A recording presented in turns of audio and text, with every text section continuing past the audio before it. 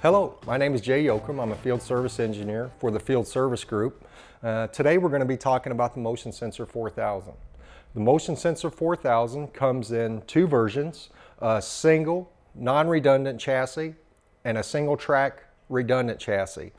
The single track redundant unit is 5 inches shorter than the single track non-redundant unit. Therefore, it might be the best product for replacing legacy equipment, i.e. 525, 660s. The Motion Sensor 4000 can also be a simple predictor, but as a simple predictor, there is no DAXing and no preemption. Your outputs are your XR and your island. Your inputs can be vital control, UAX, or an out-of-service input. Another great feature about the Motion Sensor 4000 is that we utilize the same CPU and track card out of the GCP 4000 system.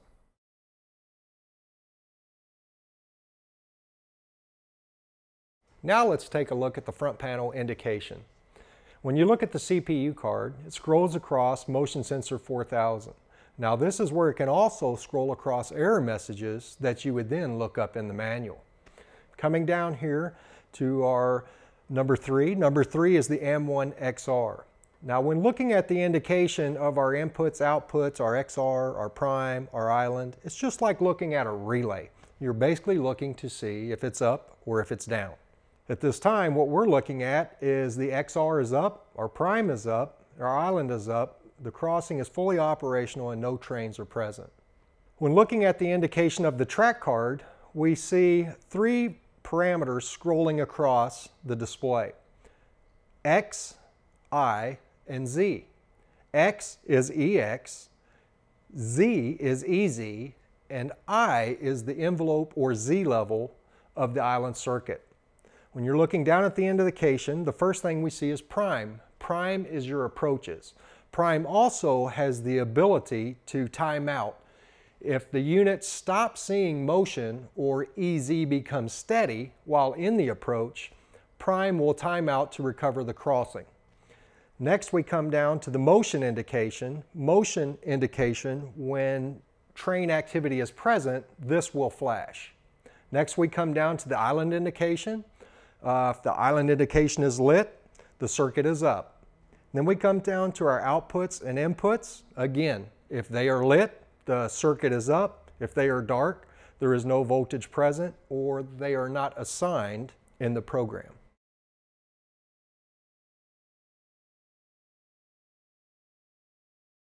Now we're going to talk about programming the Motion Sensor 4000.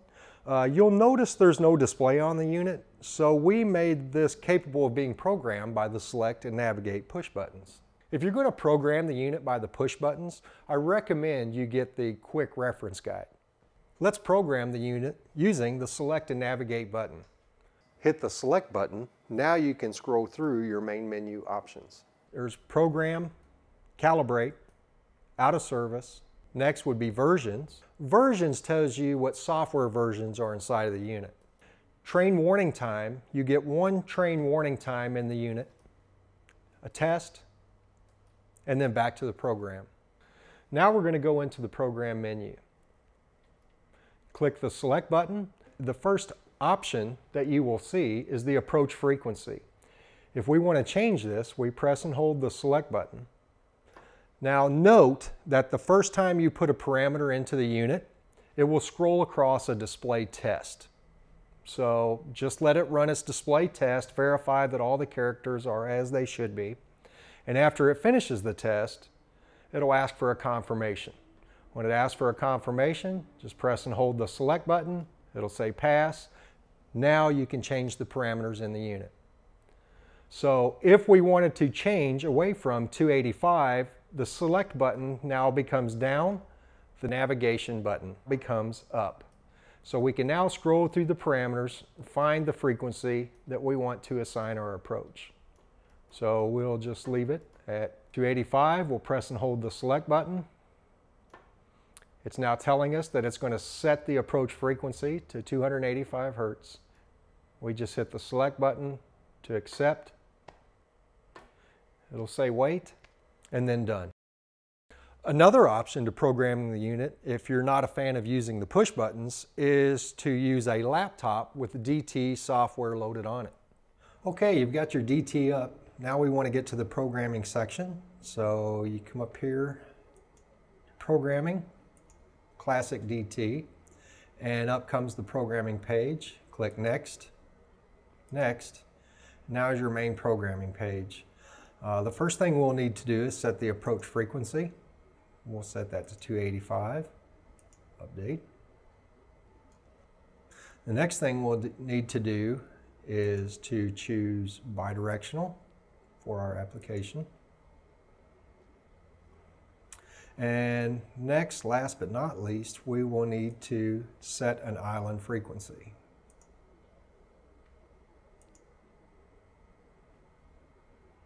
While we're here on the program page, let's go ahead and look at some of the other options. This is where you would change it from a motion sensor to a predictor. These are some of the more advanced features that we brought over from the GCP 4000 line of product. And this is your site page. And with that, we are now ready to calibrate the unit.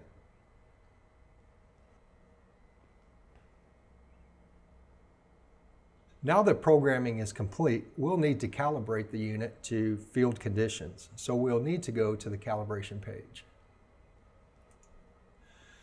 Now that you're on the calibration page, you'll need to calibrate the unit by clicking GCP Cal and Start.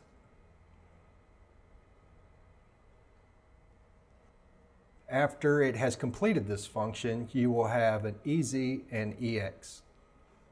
Next, you will need to calibrate your island. We will click on the island calibration. Now we will need to put a hardwire shunt down, and for this application, we're going to calibrate the island at 0.12 sensitivity. So you would need to put a hardwire shunt 10.5 feet past the received connections. Once you have your shunt down, click the Start button. Once the calibration is complete, remove your shunt.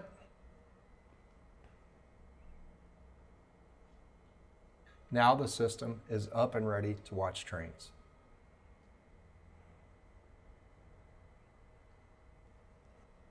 Let's look at the self-diagnostics of the system. If the unit goes into trouble, you would simply come to the System Diagnostics banner, click on that, and hit View System Diagnostics. Now you have two error codes. Well, instead of looking these error codes up in a manual, you just simply click on them. When you click on the error code, it gives you a cause, and it gives you some things to check to fix the situation. Another feature of the unit is the out of service option. If your unit is in trouble and you need to recover the gates, first get track time and then come in and touch the screen, come down and click out of service, and now the out of service menu option comes up. Take GCP out of service. This will take your approaches out of service. Are you sure you want to do this? Yes. Now the unit is out of service and the XR is up, therefore the gates are up and we can clear the traffic. Okay. If you wanted to take your island out of service as well, just click on out of service. Now click on Take Island Out of Service. Yes, we're sure. Now your GCP and your island is out of service. Now you can go and fix the problem. Now we'll put the unit back in service. Click on the screen, go to Out of Service, put island back in service, put GCP back in service, close. Now we're back in service. Another feature of the unit is the status logs. The status logs are logs of the internal decision making of the unit. To get to them, you would just click on Logs, go to Status Log, okay, More, and Save. Save in a text format, download by date. The slide bar, you can pick the date that you want to download from. Pick your date, click OK. You need to have a place where you're going to save the log and click Save.